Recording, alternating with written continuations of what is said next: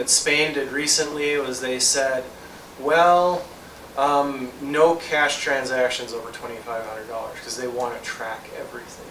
And so there's just all kinds of crazy tricks. Probably a lot of you know more about that than I do, about some of the tricks that they pull to try and clamp down.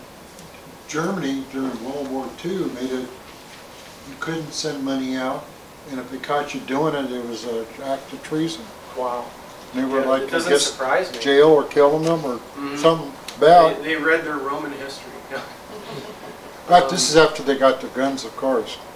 Yeah. And that's true too. That happens in a lot of different places. Same with Mao, same with Joe Stalin. Yep, all the same thing. Obama. Yeah. Well, the interesting thing that I've been hearing, I'm sure a lot of you have heard, is that they're talking about now regulating ammunition with the EPA because, well, we can't have lead in our soil. You know, that's going to destroy the environment. So they find little backdoor ways to regulate that. So last slide here. Awareness is growing. So there are more people who do realize at least something is wrong. The Occupy Wall Streeters, for instance, they don't know what's happening, but they know something is wrong. And that's a start. Ron Paul here says there's a rumbling in the heartland, the anger is building. Harnessing that anger and converting it into positive and constructive energy could have favorable consequences beyond our imagination. It's time to become energized, not despondent over the tragic mess that's been imposed on us. So, you know, it's nice to try and change the policies of the government, but I consider to be far more important to control what you do. To realize that this is all coming down the pike. We don't know when it's going to happen. It could be next week, it could be 10 years from now. But when the reserve currency status goes, we're in big trouble. And you want to have things of real value. But I'll leave it up to you to decide what that might be. And on the very last slide here, I have some reading. Several books that are really good, including one of them that I mentioned already, This Time is Different. That book you can read the first chapter and then the last few chapters, because first they tell you what they're going to talk about, then they do all the wonky stuff in the middle with the charts and graphs for, you know, about 250, 300 pages, and then they come to all their conclusions. So if you do get that book, you might want to start with reading the beginning and the end. And down here I've got some web resources. Here are a couple, if you're wondering about this from an investment angle, here are a couple of newsletters that I really like that are very inexpensive. One is called Outstanding Investments, and the guy, his name is Byron King, and he gets all of this. He knows about all of this. But he's going out and finding resource companies. So for, you know, a certain amount of your money, it might be appropriate to invest in gold mines, phosphate mines, etc. That's the kind of thing that he looks for. And then this last one here is Stansberry Research, and he really gets this. He knows exactly what's happening, and so he's a good source for that, and tries to veer around all of these problems and help people make a little bit of money in a Tell safe us about way. resource investment in the state of Idaho. What's that? Tell us about resource investment in this state. You know, Joe probably knows more about that. He knows about a lot of silver mines and. Yeah, there are a number of mines. There are some rare earth element operations up by lead ore, privately held, that are pretty exciting. That's great. I've got a silver mine listed. Yep. There's a great big molybdenum mine that's in the permitting process up at Grimes Summit. Near Idaho City, right? North of Centerville. Oh, Centerville. About 7 or 8 miles east of Idaho City and north. It could be one of the biggest in the world. They're in the... If they can get all their permits. Yeah. Yeah, the Chinese are coming in and looking at those as outstanding investments also. Yeah, exactly. So anyway, thank you all for coming. That's the end of my presentation.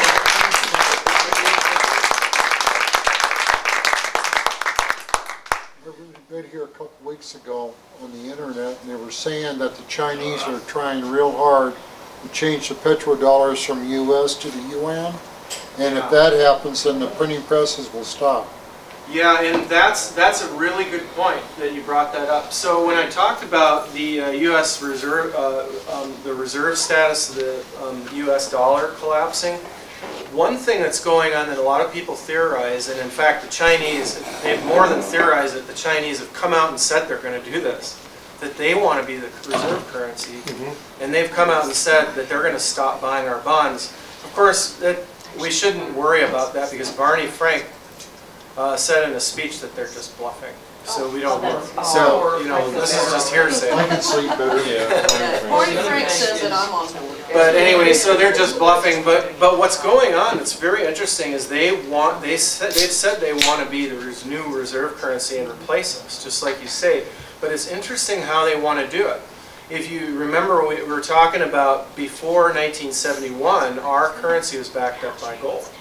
And so anybody could, any country could come in with a stack of dollars and say, you know, you've set the price of gold at this, you know, $35, whatever it was. And I want my gold for these $3,500. I want 100 ounces of gold. And they would actually do it. And so it used to be convertible. Well, the theory is that the Chinese are trying to do the same thing now. That since we've gone away from that, and now people are being ripped off everywhere that use dollars, and they're getting sick of it. The Chinese they're not only the #1 gold producer in the world, they produce more gold than any other country in the world. They also are importing more gold than anyone else in the world. And so a lot of people are like, well, what does this mean? You know, why are they doing it? Why do they need all this gold? What could they possibly do with all this gold? And the theory is that they're going to do exactly what they said they're going to do. That they're going to use this gold to say, all right, you know, the 1 ounce of gold is equal X number of Chinese yuan. Anybody who wants to convert it, you use ours for international transaction, our currency. Anybody who wants to convert it, you're welcome to it. Here's your gold. And that's what we used to do. When paper money started, paper money would say either silver certificate on it or it would say gold certificate. And that's how they got people to accept gold, paper money, because they knew they could walk into any Federal Reserve Bank and they could exchange it for that equivalent amount of silver or gold, and it was guaranteed. And the Chinese are up to the same thing. I think it was Ron Paul, I'm trying to remember who it was, but I think it was him, talks about Fort Knox. And who has actually seen our gold in Fort Knox has been decades. And he was on the banking committee, and he wanted to go see it, and they wouldn't grant it to him.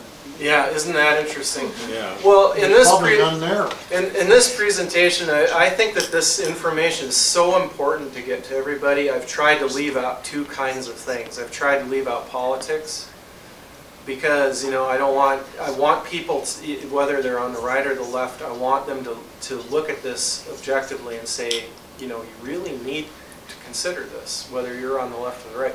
The other thing I've tried to leave out is anything that people might construe as a conspiracy theory.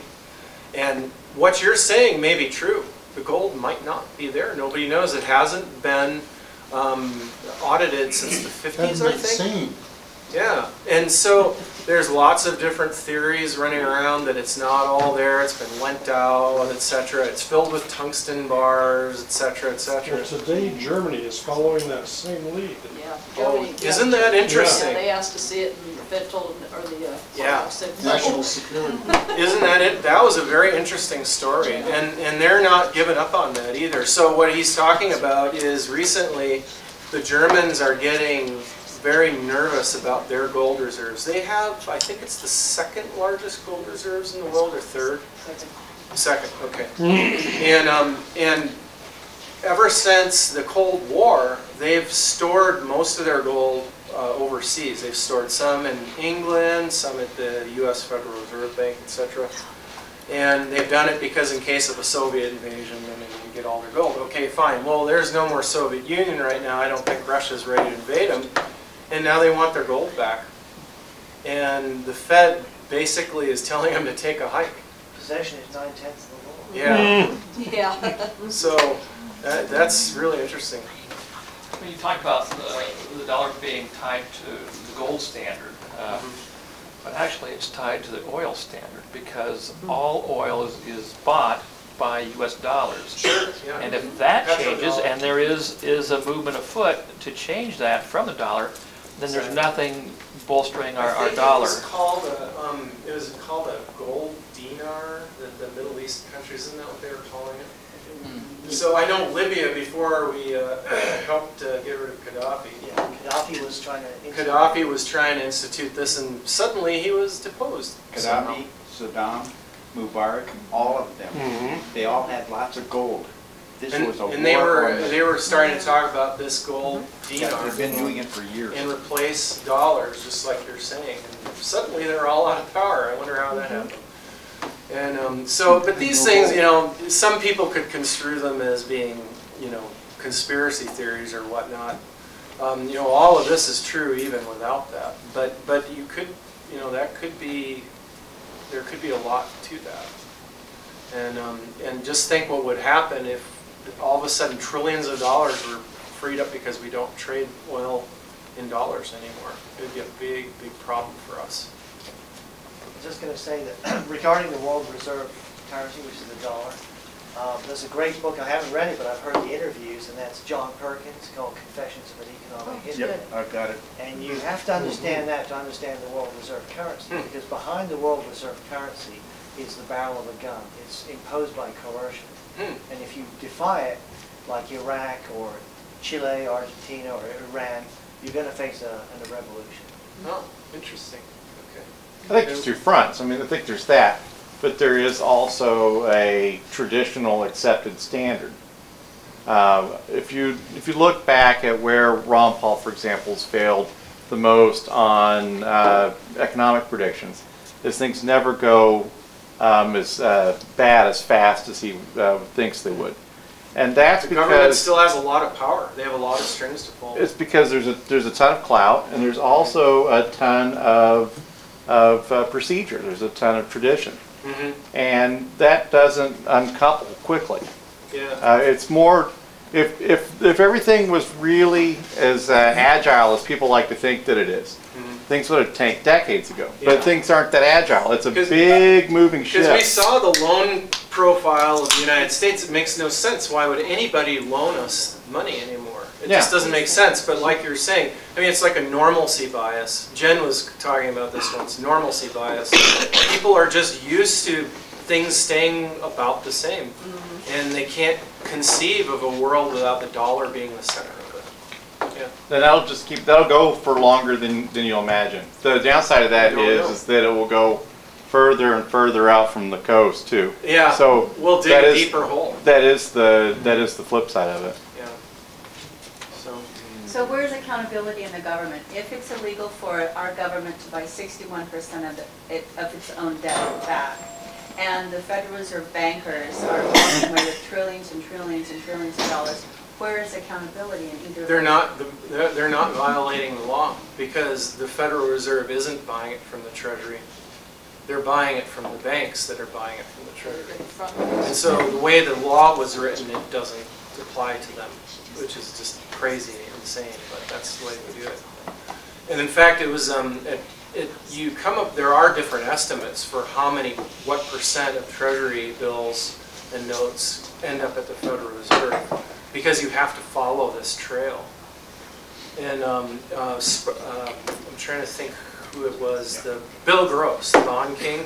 He thought that it was, one year, he thought it was closer to 80%. 61% is a low estimate. But that's what the mainstream media is saying, so we'll just say 61%. But Bill Gross thinks that it's closer to 80. And so it's hard, that's the other reason why they do it the way they do. So it's hard to track. It's not a direct thing. So yeah, accountability. If we had accountability, we'd be stimulating the economy by building prisons for all these people.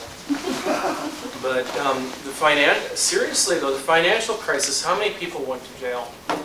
No one. Nobody. Madoff had nothing to do with it. Nobody's gone to jail. The savings and loan crisis years ago, lots of people went to jail. there were a lot of orange jumpsuits, but now nobody's going to jail.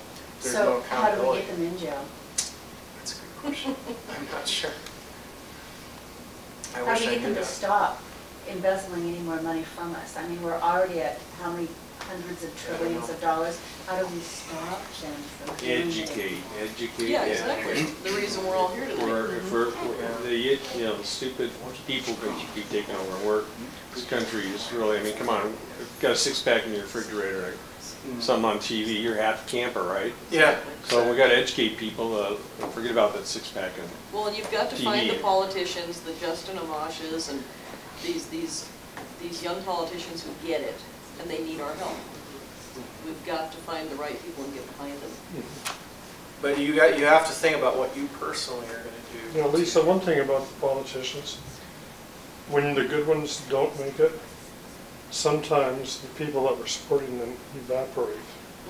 It's the wrong time to evaporate because Absolutely. the legislature meets in just another month, and you have to start informing them also. And not all legislators like to be informed. So it's the ones, you have to pick and choose the ones that you really can communicate with. And they, the small ones, the humble ones, they're the ones that really carry the ball for you. And what